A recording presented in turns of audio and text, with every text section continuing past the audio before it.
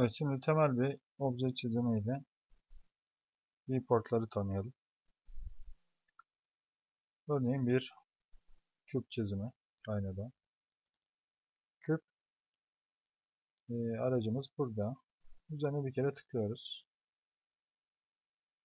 Ekranımızda mesela perspektif ekranında geliyorum rastgele bir yere bir kere mouse'umu sol tuşuyla tıklıyorum, bırakıyorum. Şu an küpümün veya dikdörtgen prizmamın alt yüzeyinin diğer noktasını belli etmemi istiyor benden. Yani bunu da şuradaki komut satırından izleyebiliriz. Diğer köşenin uzunluğunu istiyor benden. Bakın. Gidiyorum bir de buraya tıklıyorum. Son olarak mouse'umu ileri geri hareket ettirdiğimde objenin yüksekliğini benden istediğini görüyorum. Ve rastgele bir yere daha tıklayarak bu dikdörtgenler prizması çizimini bitiriyorum. Daha yakından görmem için perspektif ekranını büyütmek istiyorum.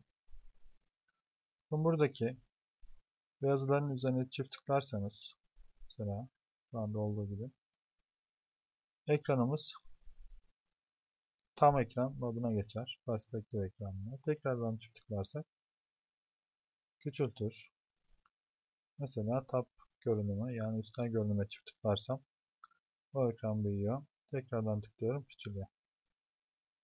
Perspektif ekranına tekrardan çift tıklıyorum ve büyütüyorum. Rhino 5'te buraya bir takım butonlar koyulmuş. Bunlar diğer görünümler ile hızlı bir şekilde geçiş yapmak için. Bakın tab, front, right. Tekrardan perspektife geçelim. Bunlara bastığımda direkt tam ekrandan küçültmeden diğer görünümler arasında geçiş yapmamı sağlıyor bu. Bunun bir diğer kısa yolu da Ctrl Tab yaparsak klavyeden Ctrl Tab daha önceki versiyonda yani Rhino 4'te bu kullanılıyordu daha çok. Fakat buraya şu an böyle bir araç eklenmiş. Evet, şu an bir dikdörtgenler prizması elde ettik. Fakat gördüğünüz gibi bu tel kafes dediğimiz bir görünümde duruyor şu anda. Bunu 3 boyutlu bir nesne olarak görebilmemiz için üzerindeki yüzeyleri görünür hale getirelim. Bunun için bu perspektif yazısının üzerine sağ tıklıyorum. Ve şu an wireframe yani tel kafes diye Türkçe'ye çevrilen görüntü modundayız. Shaded yaparsak yani yüzeylerimiz artık ortaya çıktı. Burada zamanla şu diğerlerinde ne olduğunu göreceğiz aslında. Sadece şimdilik şu ikisine de değinelim. Rendered. Şu an bakın objenin render edildiğinde şu biraz önce gördüğümüz kenarındaki çizgiler falan bunlar çıkmayacak. Dolayısıyla son görünümü nasıl olacak bize onun hakkında bir fikir veriyor burası. Bir daha sağ tıklayalım ve Ghosted diyelim. Şimdi Ghosted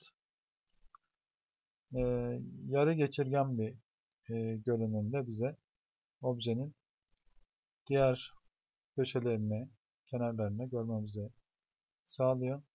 Eğer içinde bir şeyler olan karmaşık objeler çizecekseniz bunu yoğunlukla kullanacaksınız. Şimdilik sağ tıklayıp Shaded modunda biz çalışalım.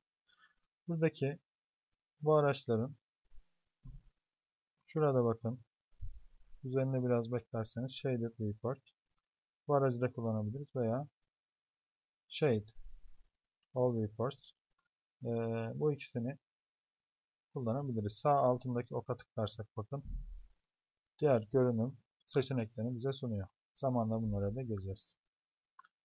Boş bir yere tıklıyorum. Menüyü kapatmak için. Şimdi gelelim viewport'ta gezinmeye. Viewport'ta gezinme nasıl yapılıyor?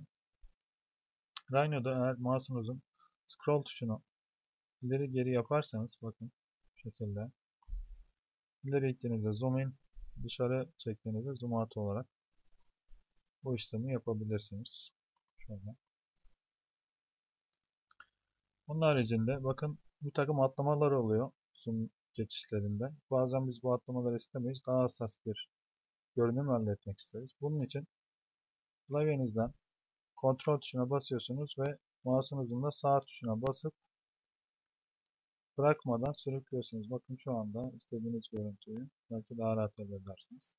Özellikle render işlemi yapacaksanız orada bu zoom işlemini, bu tarz zoom işlemini kullanabilirsiniz.